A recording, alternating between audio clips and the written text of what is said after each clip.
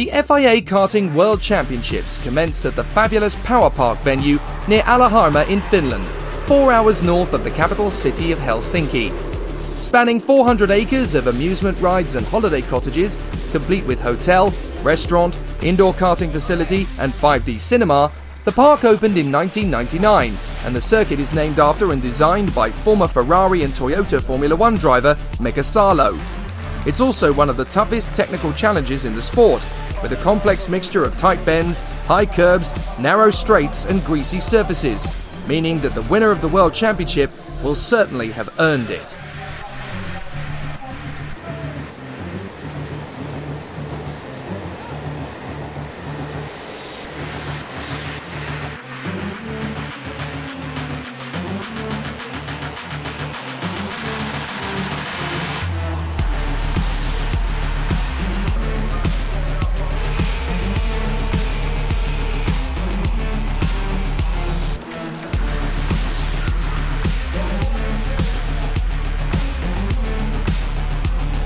After an incredible year in the 2019 European Championships, the height and intensity of the World Championship has everyone under massive pressure.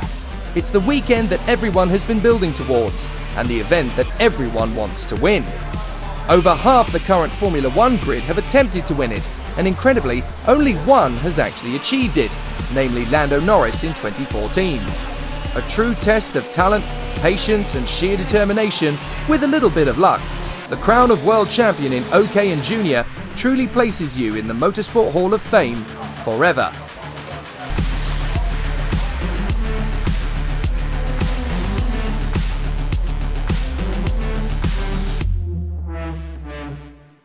The karting is inside of FIA in all the categories, inside the mentality, of everything starts from the karting, So this is the school, and the idea of the game is just the first one, that we will have the karting inside with some slalom as well, I think you need also to do some different things of karting that you can promote well, not only in the racetrack with the best drivers in the world, starting, but also in the promotion, also in the showing the people that the karting is part of our.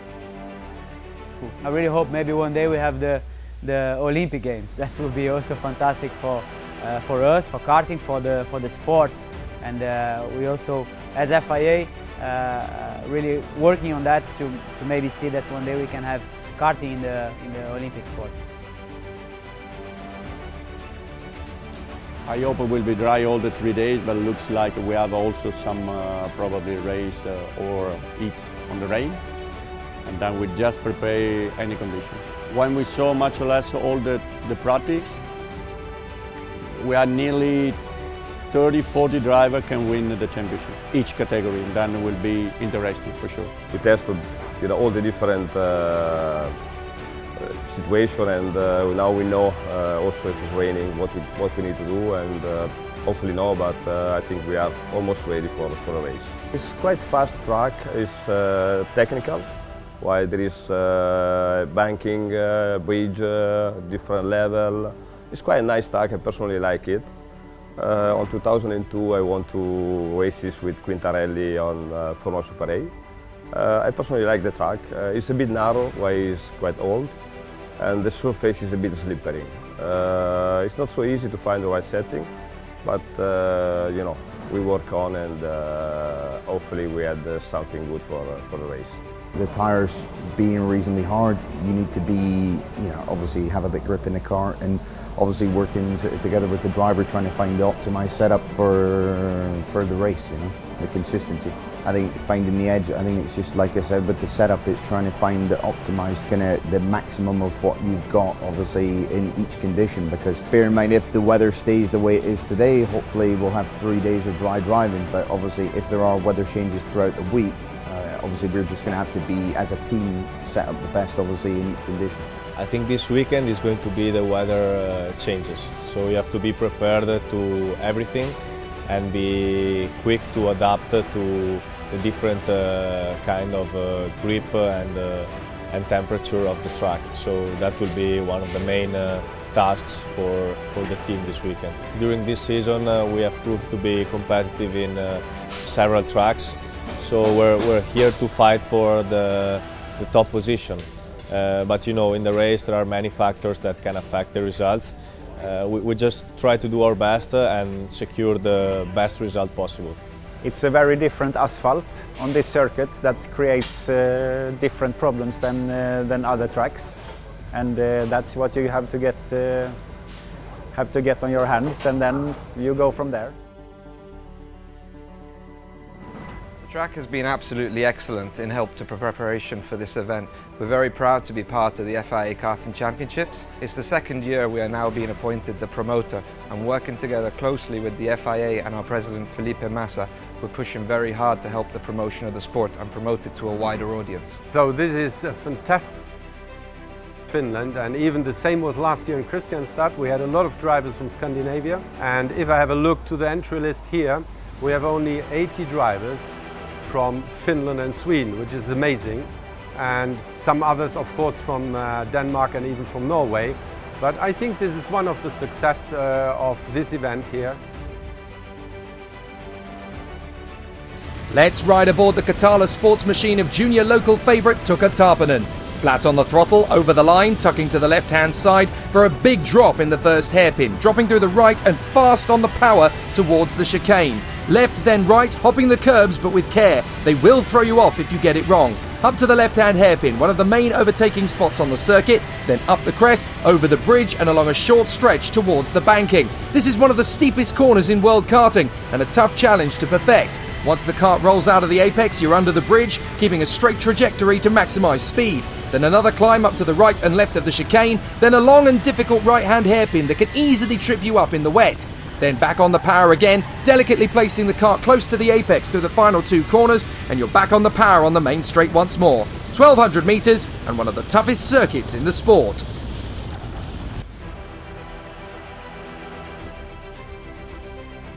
We've been quite fast, but not really fast. It's okay, we're improving. And yeah, I think the major thing here is to do good qualifying and then do the best I can. 2 weeks ago we had a race here to train and it was difficult, but now I think I know where to track, so I can be more comfortable. I think all the circuit is very difficult because in every sector there is a different part. In the first sector the first hairpin is really hard because you go down, and after there is the chicane where you have to take the curve. That part for me is the most important for the lap. This race is going to be really difficult because there are a lot of driving in a small gap. So yeah, it's not going to be easy, but I will do the best that I can. Yeah, it's going great so far. In the dry we're just lacking a little bit, but we know where to find it, and then in the rain just improving every session so far. Yeah, definitely with the pace we had last weekend here at the test race, we definitely think we can be on the top step this weekend. The qualifying is definitely the most tense part for setup. Obviously, if you haven't got the setup right, you're going to struggle to start for the heats, but I think definitely either final or qualifying is the hardest for the setup. The speed is looking good. I'm losing just a little bit, and I will try to do my best. I think that the heats will be the hardest, because if you do one mistake, that's it for you, because you cannot even make it to the final. There's a lot of drivers who are fast and have good speed too. Yeah, there is not a lot of grip. The weather is changing a lot, and it will be very hard to, choose the right tires. If you have a good qualifying, it makes your weekend a lot easier. Because when you can start at the front, you just can gain more time in the heats. But I think qualifying is really important, and if you can work your way through the weekend, I think it's good. Yeah, we're doing a lot of data this weekend, all the weekends, and but we're just trying to test as much as we can with the kart and myself to get the best performance we can. So I think that's it. A heavy rain shower before the start made life tough for the drivers, having to choose wet tyres on a drying track. Thomas ten Brinker led from pole position, but as the drivers worked their way through the first lap, a few would need to take an alternative route. Sadly, there would be heartache for the local fans early on, as Tukka Tarpanen would spin off, collecting Arvid Lindblad, and as they slid out of the race, they were left to wonder what could have been. But as the two young stars walked away in frustration, the rest of the field would be settling into a rhythm on this tight and twisty circuit. It would be agony for Artem Sevryukin, as the Russian couldn't complete the first lap either. But that would be nothing compared to the cruel fate that robbed James Wharton of a chance to become the first Australian for 16 years to become a karting world champion. His Paralin crawled to a halt, and his many fans thousands of miles away despaired with him after a brilliant weekend. With a chance to close on Ten Brinker in the lead, to lose the World Championship whilst running second was too much to bear. He handed second place to Rafael Chaves-Camara. Yuga Chukwu was working hard to move forward as he made a decisive pass on Christian Bertucca. But the jewel of the race came from European Championship rivals Andrea Kimi Antonelli and Jamie Day, who fought lap after lap with many overtaking bids and with varying degrees of success. Their battle gave Kaya Sixnelis an amazing opportunity, and as he caught them both up, it wouldn't be long before he made his bid for the podium. First, he passed the young man from Dubai, and just a lap later, Antonelli drifted wide, and Sixnelis claimed fourth position with ease. There was still a lot of time to make up on Josep Marti, but fortunately, the race was only half over. Robert De Haan was having to deal with the ruthless determination of Bertucca, who just wouldn't give up on the Dutchman. In the closing stages, Chaves-Camara was throwing all his efforts into closing on Ten Brinker in the lead. Sadly though, Yuga Chukwu would park his kart at the first bend after a spin forced him out. But after all the trials and tribulations of the season thus far, Thomas Ten Brinker finally claimed his first win of the year, and it couldn't have been at a better time or place, and he became the first ever Dutchman to win the Junior World Championship. Rafael Chaves-Camara came home second, and after a brilliant drive, Kaya Sixnelis fought back admirably to third.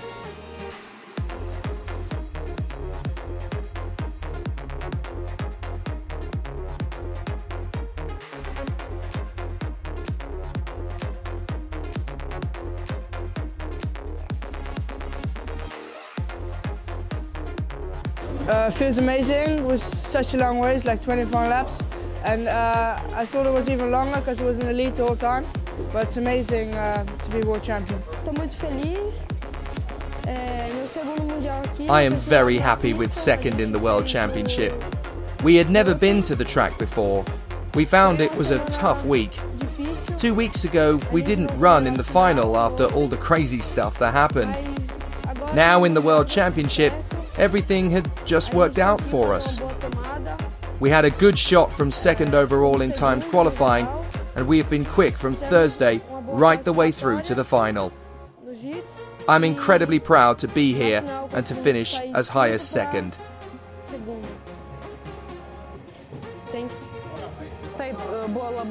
It's very nice to have been starting 16th position and to fight back to third. It really was the race of my life.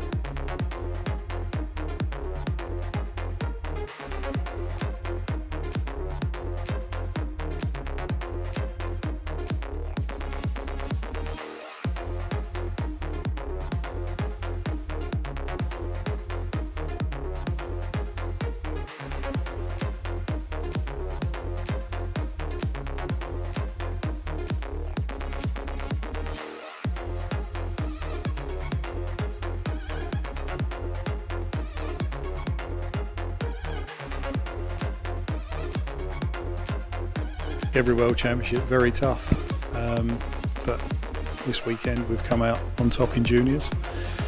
We also got all of our drivers in the final in juniors, so all 6 drivers were in there. I think we had 3 in the top 11 in the end, so it was a good team performance. Yeah, Tom has done an amazing job all year, to be fair to him, and I'm so chuffed and so pleased for him that he's won today, because all the hard work he puts in, he deserves that.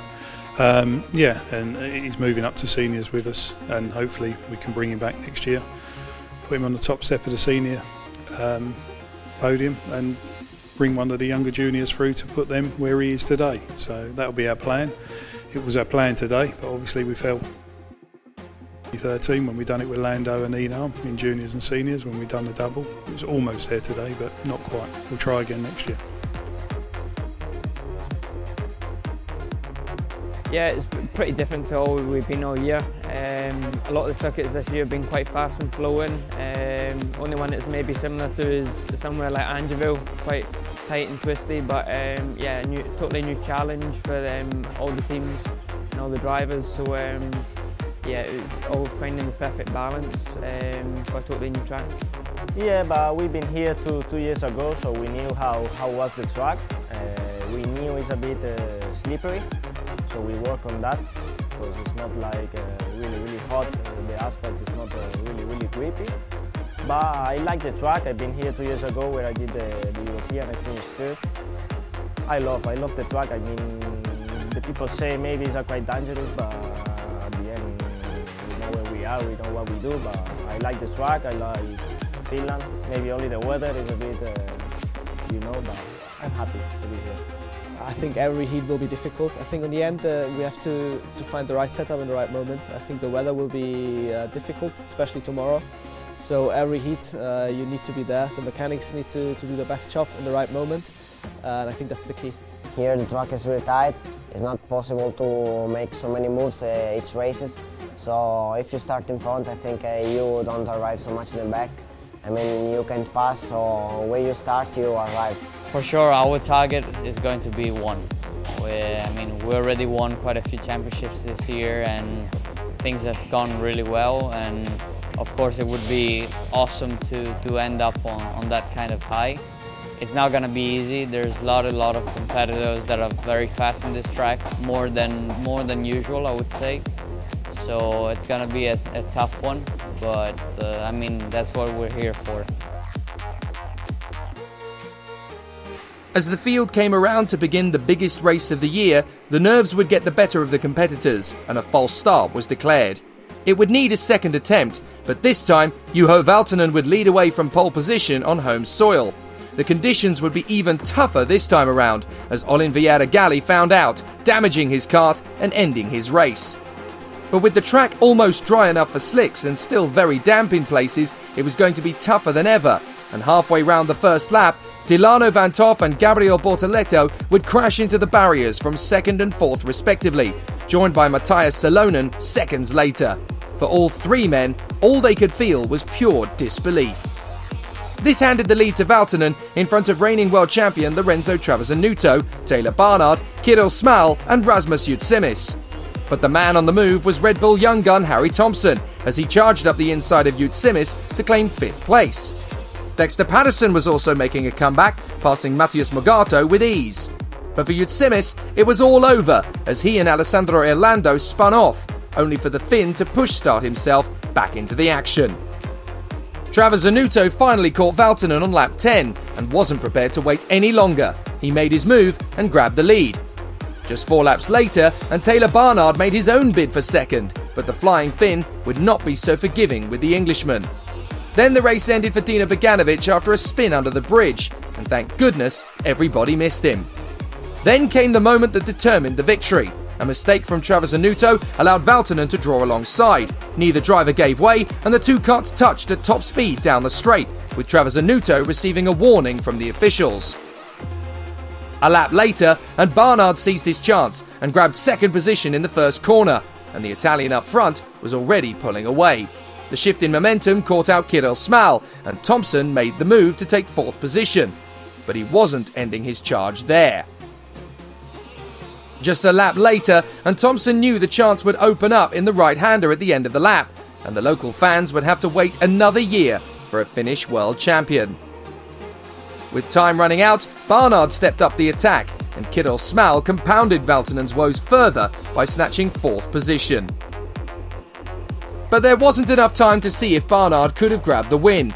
For the second year in a row, Lorenzo Travasanuto claimed the highest honour in karting, 2019 World Champion. The Brits stormed the podium behind him with Barnard second and Thompson third, and ever the sportsman, Travasanuto acknowledged in Barnard just how tough an opponent he could become in the years ahead.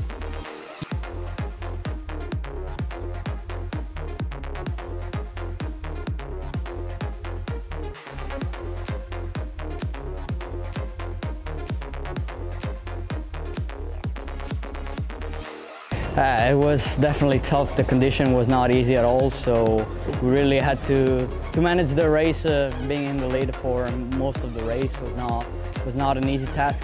Committed a little mistake in the last part of the track. The track was not completely dry there, so it was tough because of course I knew the guys behind me were quick, so I wanted to push, but I knew it was very risky, so had to balance both of the things. But yeah, managed to get the lead, and from there at a certain point had a very good, also decent gap and a good speed, and then at the end we also went quite extreme, let's say not fully dry, so at the end we struggled a little, but was enough to manage. At the start there was a bit of an incident on the last corner. It was a bit wet, so I managed to get into third position there, and from then it was just managing the tyres and just doing as best as you can. I'm so happy. I'd like to say thanks to all of the team for, we've been so fast all weekend and the team just done such a great job. Thank you so much. Yeah, obviously it wasn't the outcome I wanted because the pace in the dry was phenomenal, but yeah, that all sort of slipped away from me in Heat 1, but yeah, we pushed through, the team done a great job, especially thanks to Ricky for sorting the car out, and yeah, I don't think 15th to 3rd in a World Championship final is too awful.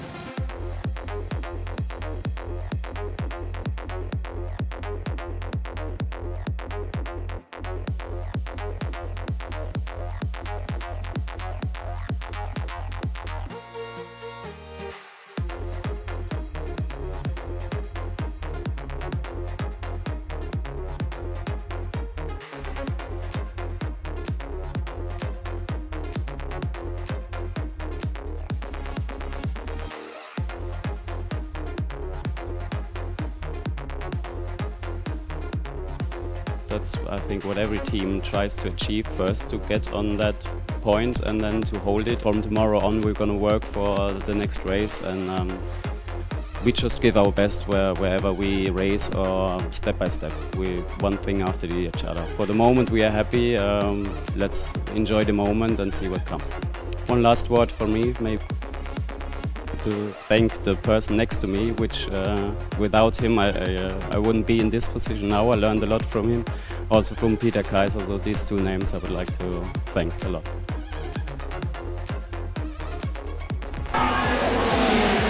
The World Championships can be a cruel game, but for every vanquished hero, there is a worthy victor. Thomas ten Brinker finishes his tough year in the FIA Karting paddock as the rightful Junior World Champion, as the Ricky Flynn Motorsports team celebrates another championship to add to their incredible collection. For any Junior OK driver, this is the ultimate accolade any racer can achieve. And for Thomas ten Brinker, just taking it all in is an incredible experience. Forever the bridesmaid and never the bride, Thomas can now celebrate his final ever race as a junior by winning the ultimate prize before stepping up to the OK Senior category in 2020. But there's joy too for the drivers joining him on the podium, as Rafael Chaves-Camara of Brazil and Kaja Sixnelis of Lithuania can look back on a terrific season with pride and dignity, and they are sure to be back for another chance next season. Perhaps they'll be adding their names to the list of world champions next year.